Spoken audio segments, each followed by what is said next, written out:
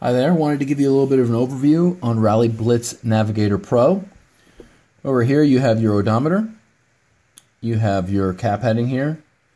On the free version you can adjust the odometer via the settings menu. So you can slide down this navigation bar, go to settings, the 3 bars, then you can adjust this up and down. We'll get back to the settings menu in a second. Cap heading automatically adjusts from the orientation of the iPad.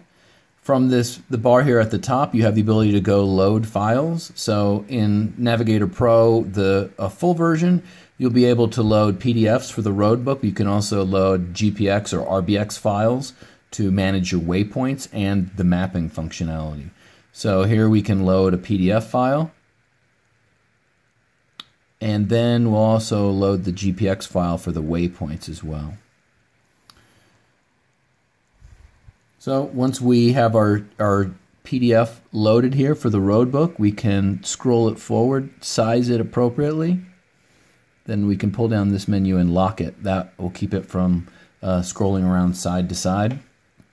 Up here at the top, A is your trip meter. So you have an A trip, you have a B trip, you have your speed in the center, and this is telling you the waypoint that's active. And if you click on that waypoint, this is in the full version, the list of your waypoints come up and it'll actually show you which is active. And it's actually showing this one active because this one is actually the closest to where our location is right now.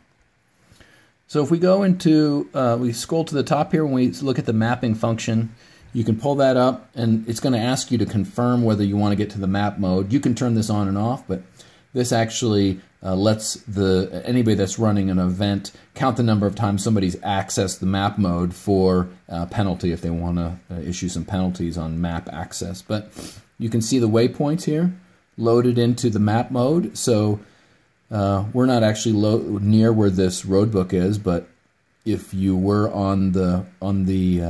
actually writing the roadbook, and this blue dot would actually show you where you were in relation to the waypoints. So that gives you a little bit of an opportunity to kind of get back on track. If we go into the settings menu, you'll see that we have the ability to adjust stage A with the buttons here.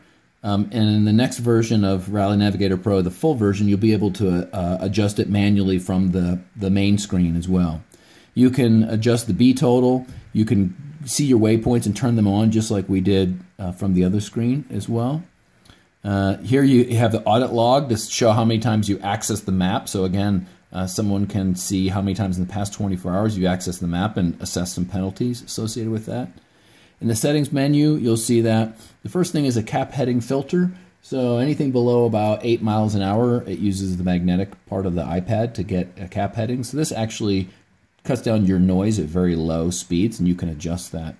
You can use miles or metric, kilometers. You can make it so the system only shows tenths. So some riders prefer to not show the hundredths column. You can create a passcode so you won't accidentally reset the B if you want to use that for cumulative. We have the option to scale the odometer. So some roadbooks that are set up using odometers, mechanical odometers, they're a little bit off, right? So you might need to adjust this to 1.02 or 0.98, depending on whether your roadbook is reading high or low. And you can do that on the fly. You can stop and adjust the scaling. It'll adjust it. You can turn off the Waypoint Guidance, so the guidance that pops up when you get close to the waypoint and guides you in. Again, that's in the full version. And here you can actually turn off the confirmation for accessing maps. So if you're just out riding with your friends and you want to access the map and cheat a little bit without having to click through, you can turn that off. You can change the colors of the background and some of the numbers. And this also has an audible alert when you are approaching waypoints and when you're approaching triple exclamation mark hazards or speed zones. If you have those set up appropriately, you can have an audible alert to be able to manage those. That's a quick overview.